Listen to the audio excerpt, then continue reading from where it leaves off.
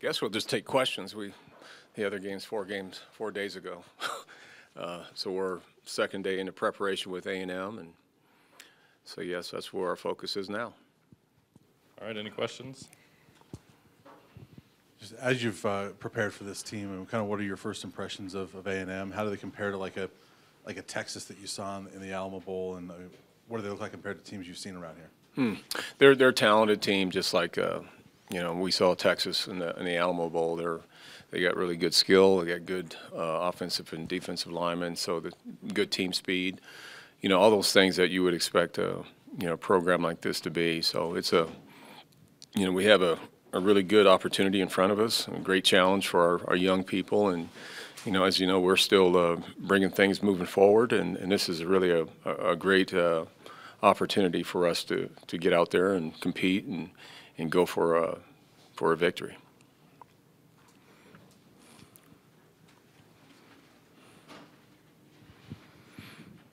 Coach, what's been your message to Brendan Lewis this week? Obviously, a much bigger stage he'll be stepping into, and much higher quality defense he'll be going against.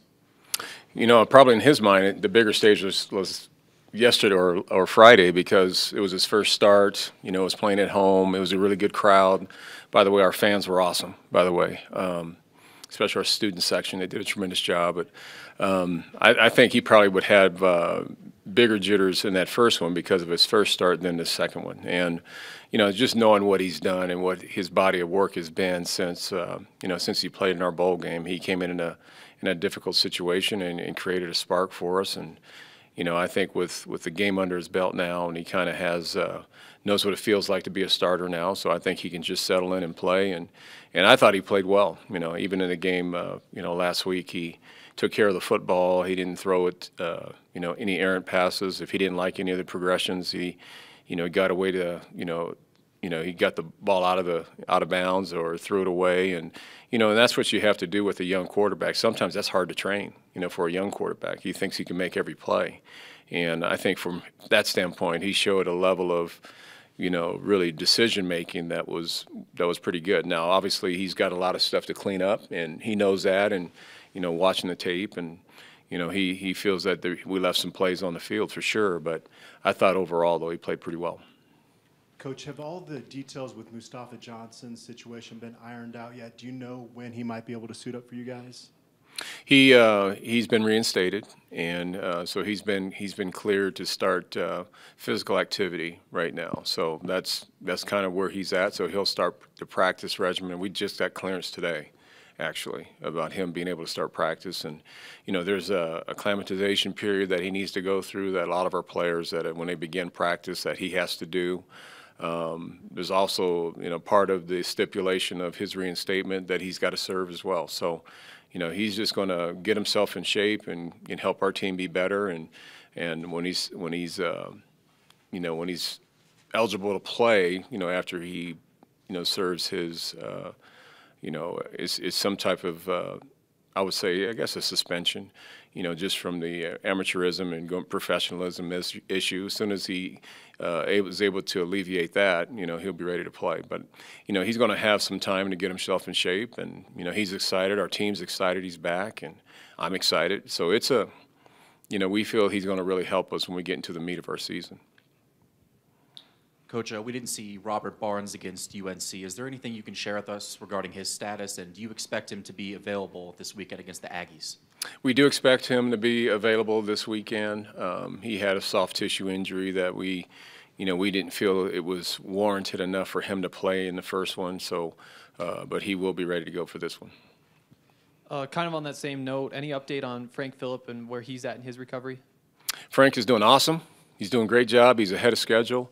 I think the initial when we were projecting when he would be back, they thought it'd be somewhere, at the start of the conference season. But there's a chance that he may get a chance to play earlier. So he is practicing. He is doing getting back into doing the individual and doing some stuff with the line. So again, he has to go through that period of acclimatization as well, to get himself ready. So he'll have some time to do that, but we think he's really close. Karl, when you come out of a first game, I'm sure you have a to-do list, things you got to clean up. Where is getting your receivers more involved on that list? You talked about Brendan made a lot of good decisions, not forcing stuff, but at the same point, in a game like the game coming up, you got to figure guys like Dimitri, Brendan, Levante, et cetera, need to get more involved. Where's that process at? It's still moving forward. It really ties, all in with the guy that's really throwing the football versus, and he's going to get better, and I believe our receivers are going to be there for him when those things occur too. We just, we threw the ball 15 times. It wasn't a lot of throws, and I think, we left some plays out there in those 15 times. So we just have to get that timing, continually worked on as we progress through the weeks of practice and training. And I feel those things are really going to come along, pretty soon here. Hey, Karl. You talked a lot about the need to, improve your team's discipline after the game on Saturday. What does that look like for you, and how important will that be heading into, a top 10 game on Saturday?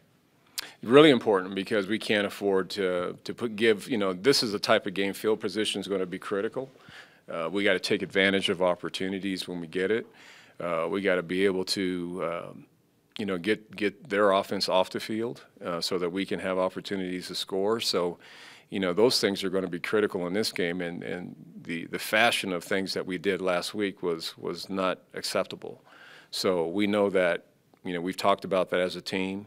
We understand what those issues are, and particularly in games like this one that's coming up, they can hurt you, and they could be the difference of losing games if you don't take care of those things. So we did address it. I think they understand it, and we move forward.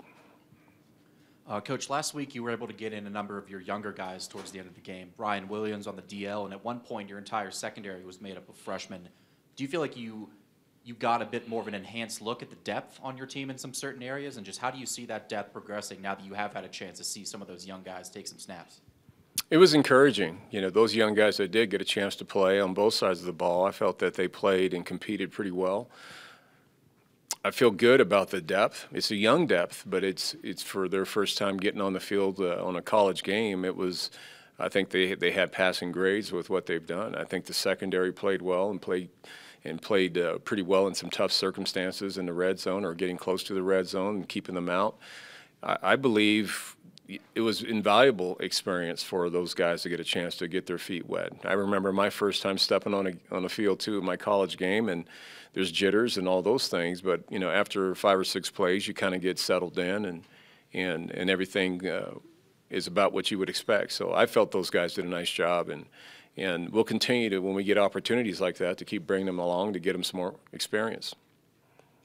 Karl, with a game like this, are you one that likes to tell your team it's just another football game, or do you want to embrace the human nature that they're going to build it up in their minds a little bit, that it's an NFL stadium, it's a top 10 team, there's a great opportunity here? I mean, how do you go about all those things you just said? Is the things we say. It's a great opportunity. It's a highly ranked team that's been successful for several years.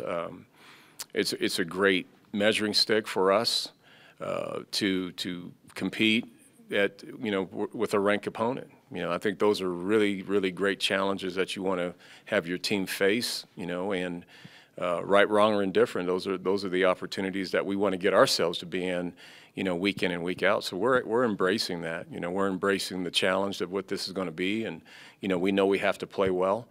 And we know we can't have the penalties that we talked about last week. That would be a difference in a game like this. So our kids are excited. Our players are excited about this opportunity to play and compete.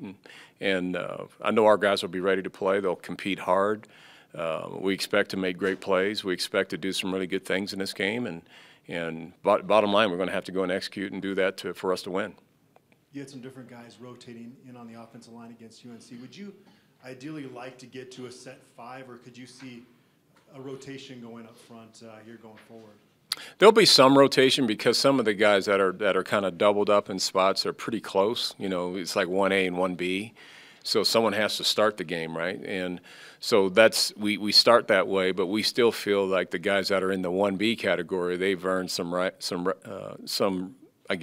work that they put in to play as well. So we feel very confident with some of those scenarios, that particularly on the offensive line. So, we want we want those guys playing. We know that this game, injuries occur a lot, right? This is a physical game, and, we want to have as number of guys as ready to play as possible just because of, that very thing. Karl, you obviously have some history with the Broncos organization. Any extra meaning for you this week, being able to lead your team out on that field? Yeah, great memories. With back then that was Invesco Field at Mile High. But yeah, I'm excited. It's a great stadium. I loved when I was with the Broncos, coaching for that organization. Such a great organization, and playing in that stadium. Great fans, all those things. So I have a lot of great memories of really great games played in that stadium. So it's going to be great for our players to, particularly the new guys that haven't been in a stadium like that, to play and compete. And there's some guys that I know, some of our older players like Nate, I'm sure has probably played there before when Colorado State was the opponent. But, it's always a special feeling to play in this stadium. So our guys will, we're excited about it.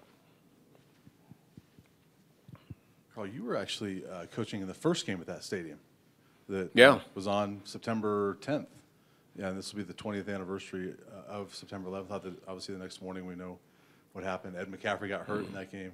What are your memories as you look back at that first game and just kind of everything that went on over the next few days and weeks, and as we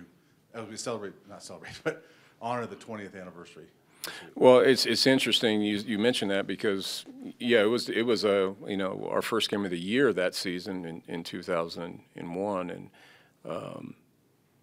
so it was a very big game played against the Giants, and my counterpart that I just played last week was one of my receivers, and he got hurt in that game where he broke his leg, and so it was it was bittersweet. We won the game, but it was bittersweet about that scenario, but most of my memories and thoughts about that stadium has always been very, very positive. And, with this circumstance, I'm glad we're honoring all the service people that, the things that they sacrificed and the people that, that done heroic things in those scenarios back then. I just remember the day after when you were watching the newscast when it was live, and we didn't see the first plane hit, the tower, but we were actually looking live, and we saw the second plane out of the background came and hit the tower, and we're in our Denver offices, and it was like, did I just see that? And that's where it was. I think it was very, very emotionally a concern, for all of us, across the country. So, we all know what the ramifications, what happened, but when you see that part of it, the live, particularly the second plane when it hit, we all felt like, wow, we're under attack. We are, So it's very emotional across the country, as we all remember. So this is great to continue to bring this forward and not forget, all the people that obviously lost their lives and some that sacrificed themselves trying to save others. All right, thanks. We'll go quick to the Zoom. Troy, is there anything in the Zoom? Any questions? Can't hear him. You're not on. Are you muted, Troy?